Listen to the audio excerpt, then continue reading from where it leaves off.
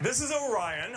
Meta Platforms chief executive Mark Zuckerberg unveiled Orion, the company's first working prototype of augmented reality glasses, during its annual Connect conference on Wednesday.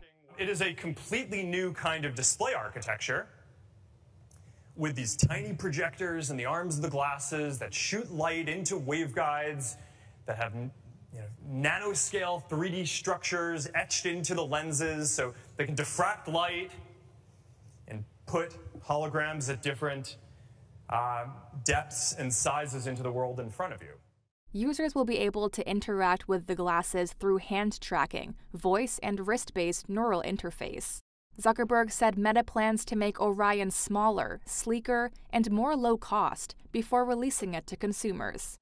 Zuckerberg positioned AR technology as a sort of magnum opus when he first pivoted toward building immersive metaverse systems in 2021.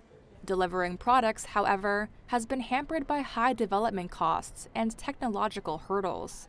The company's metaverse unit, Reality Labs, lost $8.3 billion in the first half of this year, according to the most recent disclosures. It lost $16 billion last year.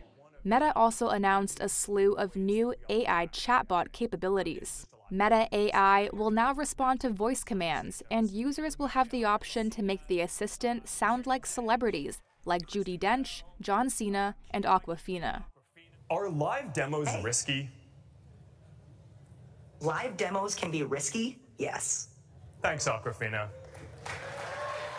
Later this year, the company plans to add video generation capabilities and the ability to perform some real-time language translations.